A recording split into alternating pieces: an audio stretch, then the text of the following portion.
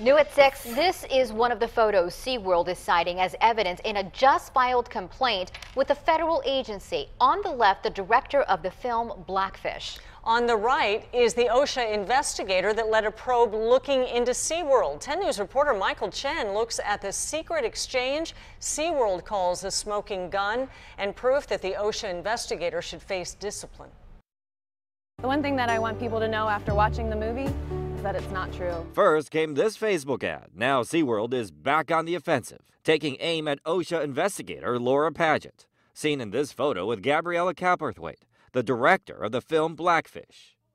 Critical of orcas in captivity, Paget led the OHSA probe following the 2010 death of trainer Dawn Brancheau that ended with SeaWorld trainers banned from being in the water with orcas. Many months later, SeaWorld alleges Paget leaked confidential documents to the makers of the film.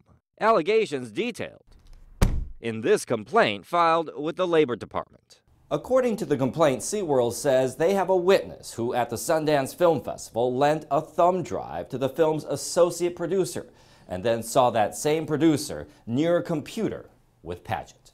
SeaWorld says when the witness got the thumb drive back, it contained sensitive documents, including the OHSA investigation. SeaWorld also accuses Paget of other ethical lapses, providing in the complaint photos of her socializing with the Blackfish cast and crew, along with numerous social media posts supporting the film. One read, "Take that, SeaWorld, they've got to be getting nervous now." SeaWorld's complaint is a good move for SeaWorld, says branding expert Jonathan Bailey. There's an opportunity for SeaWorld to tell what their truth is.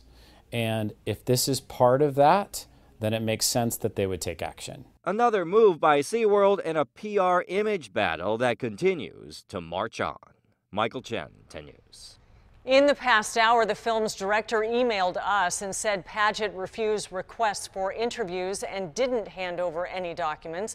Paget could not be reached for comment, and in a statement, SeaWorld says they believe Paget is motivated by an animal activist agenda.